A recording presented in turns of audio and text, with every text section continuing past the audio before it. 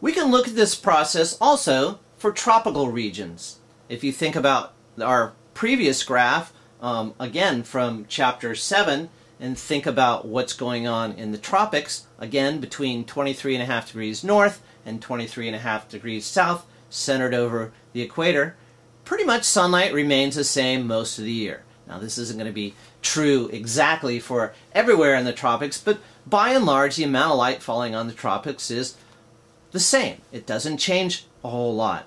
As a result, we almost have a continuous summertime situation, if you want to think about it that way. And when we think about the tropics, we think about summertime. But we have a permanently stratified water column with this equatorial or this tropical thermocline. We never get deep mixing, and as a result, nutrient concentrations remain low throughout most of the year, throughout the entire year in tropical climates. So while we have lots of sunlight in the tropics, we have very little nutrients. It's why places like Hawaii have blue water all year long. It's why the Caribbean has blue water most of the year, except for maybe when hurricanes come by or some really large storm events that mix the water up, and then you get a slight bloom in those cases.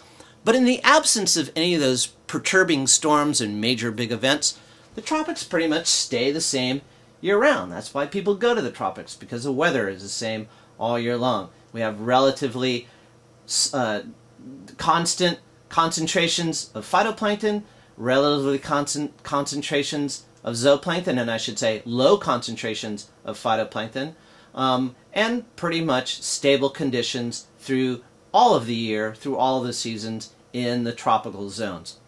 It's this clear water, because of the absence of phytoplankton, that really allows corals to grow.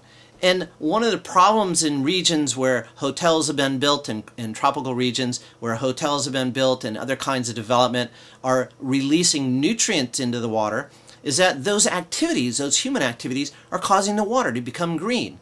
And green water is terrible for corals, because corals need sunlight to grow. They need that clear blue water to gain sunlight for the symbiotic algae so that the coral reefs can grow. And so the blue water is terrific for the growth of corals. It's when we kind of mess up that system and add some nutrients to it, either through sewage or agricultural runoff or other kinds of things, that we can then perturb this tropical system and begin to deteriorate the condition of coral reefs. So again, a picture is worth thousands of words, and this simple illustration can explain a lot of different things that we're interested in the tropics.